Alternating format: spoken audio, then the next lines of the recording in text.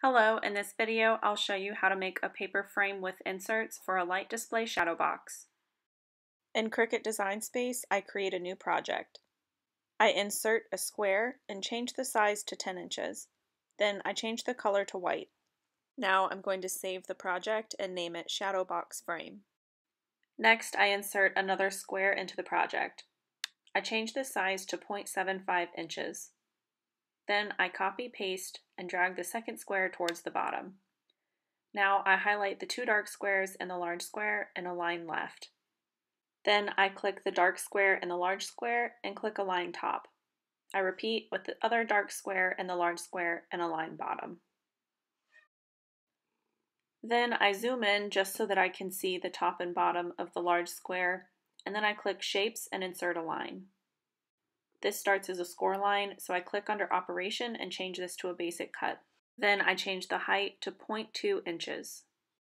Now I have a small cut line that I need to duplicate, so I press Command or Control C and then press Command or Control V 6 times until I have a total of 7 small cut lines. I highlight all 7 lines and align left. Then I copy and paste again. I copy and paste a total of 3 times until I have 28 total lines. Now I highlight all 28 lines and drag them closer to the 10-inch square. I click on only the very top line and bring it up so that the top of the line is in line with the top edge of the box. Then I click only on the very bottom line and line it up so that the bottom edge is in line with the bottom of the box. I highlight all 28 lines again and then align left. I highlight all 28 lines again, and this time when I click the Align drop-down, I'm going to go to the very bottom selection, which is Distribute Vertically. This will balance everything between the top and bottom lines that we lined up to our 10-inch box. Then I highlight again and attach them all together. I copy and paste this attachment and then bring the copy over to the right of the dark boxes. With these lines selected, I press the Command key and click the top dark box and then align right. Now I highlight both of the dark boxes and the lines and copy and paste. I click Attach and then rotate these 180 degrees. I prefer to type the degrees of rotation into the top right box rather than manually dragging it around. Once it's rotated, I move it to the right side of the large white box. Then I have this selected and select the large white box and click Align Right. Now I copy and paste another set of lines from my extra lines to the right side of the box and rotate these 90 degrees.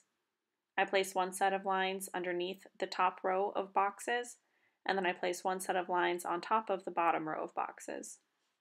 Now I detach everything and delete out all 4 of the dark boxes.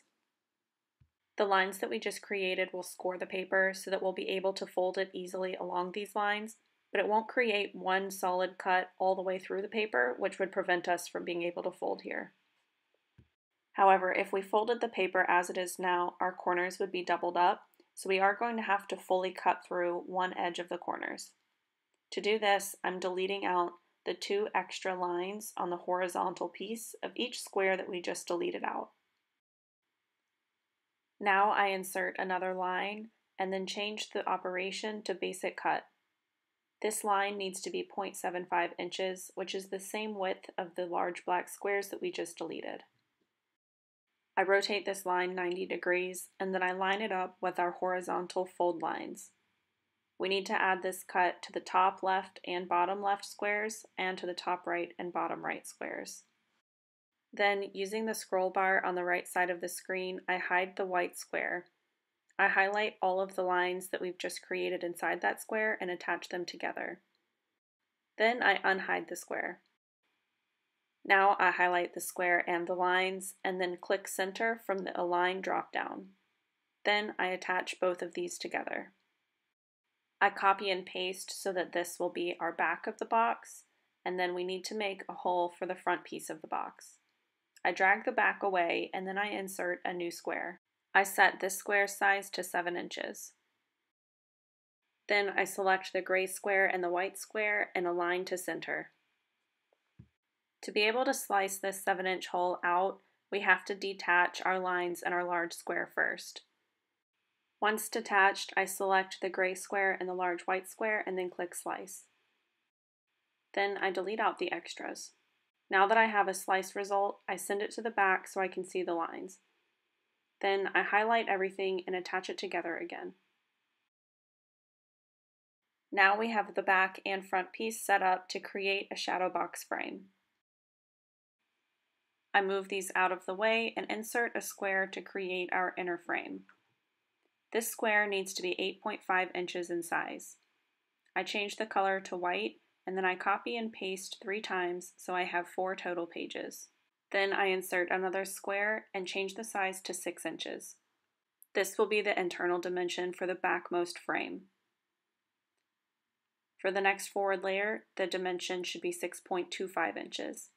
The next layer up is 6.5 inches, and the frontmost layer is 6.75 inches. Recall that the square cut out of our very front piece was 7 inches, so each of these layers are offset by 1/4 inch. Now for each of these individual layers, I highlight both squares and then click Align and select Center from the drop-down. Once they're centered, I click Slice. After the slice is complete, I delete out the extra squares. I repeat the same process until I have all 4 of these layers cut out. Now when I highlight all 4 layers and click Center, you can see how each of the successive layers are offset. This is going to provide great depth in the shadow box. The final step I do is drag each of these 4 layers into our front and back layer for the frame. We need these 4 internal layers to fit well within our folded lines, so I actually size this down to 8.4 inches so that it's not a tight fit. If it's too tight of a fit, then the paper can actually bend. And now we have a paper frame with inserts that's customizable for any shadow box display. To adjust the size based on the box that you're using, just make sure that you highlight all of the layers and adjust them at the same time. This will keep the ratios consistent.